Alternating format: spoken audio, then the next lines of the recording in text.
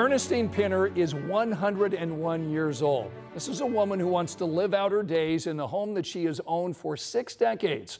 And now, thanks in part to volunteers at a local nonprofit, she can age in place.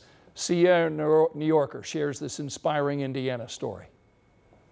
Mom, you got some good pictures here. For 65 years, this house here in the historic Martindale-Brightwood neighborhood is the only home Miss Ernestine Pinner has known. And daughter Karen says she refuses to move out, even though she can no longer afford the home repairs.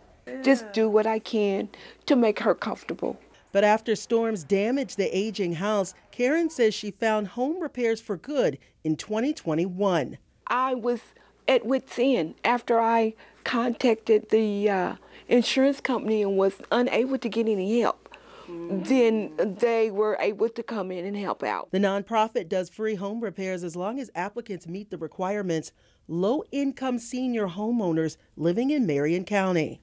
Ernestine's a pillar in this community. What we're doing is something that is enabling someone to stay in their home that they love, that they own. Volunteers show up and complete projects like roof repairs, yard work, even fixing things inside the home. Last year, the organization served 440 homeowners. Crews have been out to Miss Ernestine's house at least 8 times. Karen tells me this outreach for the elderly is a blessing. If this service wasn't available, what would you do? Cry. It had just a lot of neglect over the years. And this weekend is the 4th annual Fall Fest, where volunteers will clear out Miss Ernestine's backyard. These days, she's a woman of a few words, but Miss Ernestine tells me she's grateful.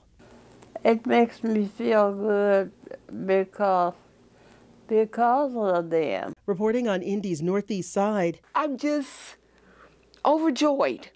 Yeah, because everyone every now and then needs help. Sia, New Yorker, 13 News.